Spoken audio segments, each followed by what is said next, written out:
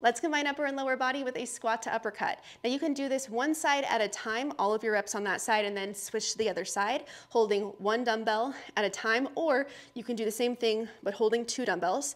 Or you can do this alternating sides in between each rep, holding a dumbbell or kettlebell on each shoulder.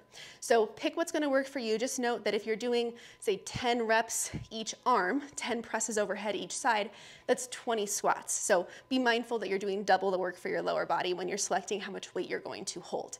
Let's say I'm doing one side at a time. I'm gonna rack one weight up onto my shoulder. Again, I could have two weights, but just for the demonstration, one weight up onto your shoulder, and I will show you with the dumbbell in a second. Separate your feet about hip width apart or a little wider, toes pointing forward or slightly to the side.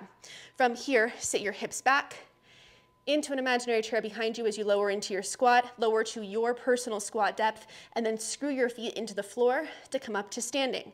Here's where it gets interesting because now we're going to shift directions away from where we're holding the weight. So we'll shift and press the weight directly overhead. Now I'm shifting at a diagonal. If you end up at an angle here, great. If you end up at an angle a little bit further, that's also fine, but we want to be mindful of our body's alignment.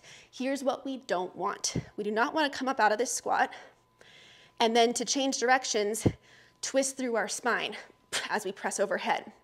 We also, even more than that, don't want to combine that now with our knees not being aligned with our feet in the same direction as our toes, right? So instead of doing those things just to like crank over to the side, we're going to focus on an athletic stance, knees stay soft as we pivot on the balls of our feet with our heels being able to lift, okay? So we'll come up out of that squat.